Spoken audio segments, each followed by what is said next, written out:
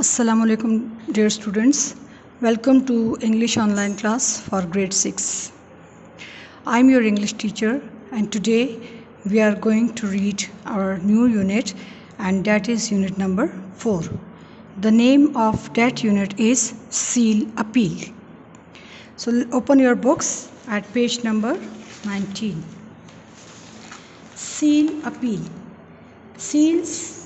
Appeal means attractiveness and seal is the name of the sea animal. Let's have a look on some pictures of seal. This is the picture of seal. You can see that this is very big in size. It lives in the cold water as well as in the hot water. Now see at this picture. Look at it. Here two seals are lying and they are also very big in size. This is the third picture of the seal. It had opened its mouth. It is very big. Okay, let's start it. Seals are large mammals that live in the sea. Seals are actually the big mammals. Mammals are those who do not lay eggs but who give birth to the babies.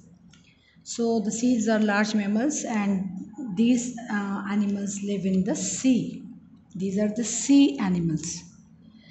Most mammals, which include humans, do not lay eggs.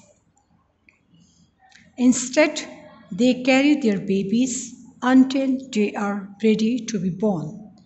It means many of the mammals, they do not lay eggs and instead of laying eggs, they give birth to the babies. बच्चे पैदा करना जिसे कहते हैं. Seals can be found in all the waters of the world, from Arctic and Antarctic to tropical water. Clear? It means that the seals can survive in both waters. It means the Arctic and Antarctic are the oceans and they are the cold oceans, clear, and their water is very cold. And they can live in the cold water as well as they can live in the tropical waters. Tropical means very hot and humid. Seals store plenty of fat called blubber. Actually, seals are having a thick layer of fat in their body and that fat is called blubber. Their blubber keeps them warm and can be used as a source of energy. So their blubber, it serves two, clear? It serves two works. Clear? That is, their blubber keep them warm and it also provides energy when they are fasting, means there is nothing to eat for them. So their blubber can be used as a source of energy for them if they are having nothing to eat. Understood? Seals can be nuisance to fishermen because they watch to grab fish from nets or from fishing line. Seals can be nuisance to fishermen. Actually, seals are not the harmful animal. They do not cause harm to anyone. But sometimes they, what can they do? They can be the cause of disturbance or they can be the cause of annoying to the fishermen. And who are the fishermen? Fishermen are the men who catch fish and who sell fish. Clear? So, sometimes they can be nuisance to the fishermen because they watch to grab fish from the nets or from fishing lines. The fishermen use nets or the fishing line to catch the fish. They put the nets or the fishing line in the seawater to catch the fish. So when the seals see that the fish is grabbed in the nets or the fishing line, so it moves towards the nets or the fishing line. So this can be cause to the disturbance to the fishermen. While they look friendly, they can also bite Actually, I have told you that they are the harmless animals. They do not cause any harm to anyone. They look friendly, but sometimes they can also bite. So, swimmers need to be careful when seals are nearby. So, those people who are fond of swimming and if they are swimming in the seawater, so they have to be very careful. They should be very careful while swimming, and especially when the seals are nearby. Seals use their coarse, sensitive, and continuously growing whiskers to search for food. For searching for food, the seals use their whiskers. Do you know what is the whisker? Whisker is a long projecting hair grow near the mouth. Clear? In the picture you can see clearly there are long hair which grow near the mouth of the sea. Understood? So the seals use their whiskers to search for food. The seal sweeps its upper lip to and fro. The seal cleans. Sweep means cleans its upper lip to and fro. It moves its upper lips. It constantly moves its upper lips using their whiskers, and it also uses its whiskers to detect fish in muddy waters. To detect means to discover, to find out. And muddy waters which are full of mud, so muddy water is not a clear water, it's not a clean water, so for the seal it is difficult to find their food, to find the fish in the muddy waters. So they use their whiskers, which is useful, which is helpful to determining in the determination of the presence of the fish. Clear?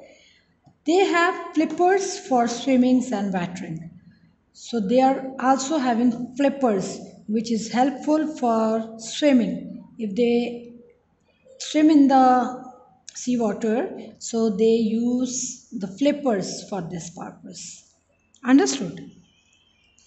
Seals have large round eyes which are able to focus both above and below water.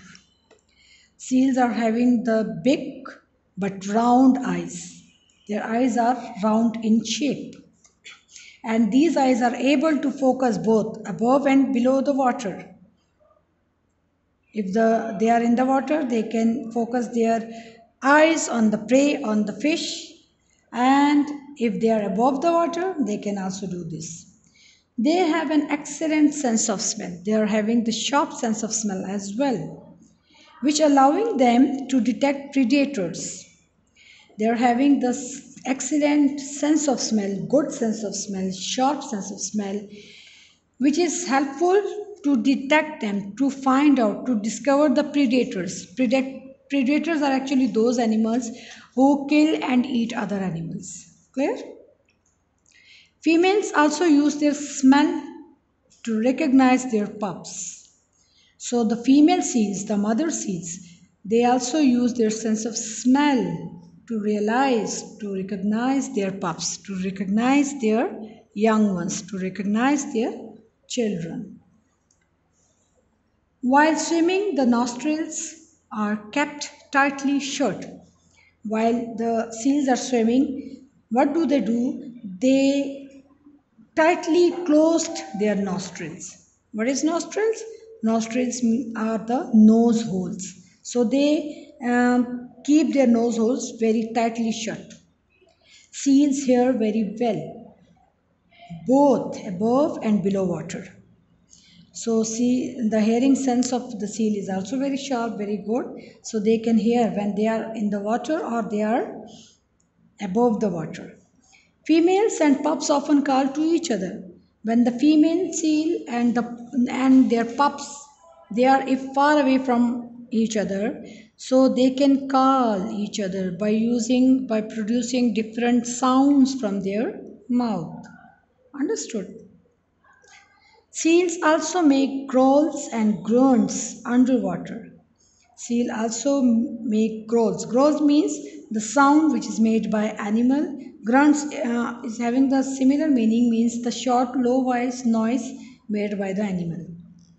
If they are underwater, they can growl or they can grunt under the water, especially during the breeding season, especially in that period when they give birth to the baby. Clear? Or in other words, you may see during their producing offspring season. Understood? Seals are able to hold their breath for a long time during dives. Seals can also stop taking breath for a long time when they dive into the water. During their dives, they dive and then they come up. Again they dive and then they come up. So dive means to jump into the water. So during the dives, they also hold their breath for a long time. And how can they do this? They can hold their breath by using the oxygen. Where that oxygen is stored? That oxygen is stored in the blood, in their muscles, as well as in their lungs. By the help of it, they can breathe, they can hold their breath for a long time. They can sleep underwater. Under the water, they can sleep easily and they can even surface to breathe without awakening. And in the sleeping condition, they can up the surface of the sea for the purpose of taking breath without awakening. Means they can come up on the surface of the sea in the sleeping condition without waking. Awakening means the act of waking. Clear? I hope you have understood all this. Let's move towards the meanings. Here are some words meaning, so you can note it down with you. Tropical. Tropical means very hot. Plenty, enough. Blubber, fat. Grab, catch. Coarse, rough, harsh. Detect, discover. Grunt, sound made by animal or noise made by animal. Whiskers, long projecting hair that grow near the mouth. Breeding, producing offspring. To and fro, moving from one place to another and back again. Predators, an animal that kills and eats other animals. Awakening, act of waking. And nuisance, annoyance. Now, this is your home task, homework. You have to do exercise B on page 20. This exercise is on page 20, so you have to solve it with the help of pencils. In the next lecture, inshallah, we will discuss it.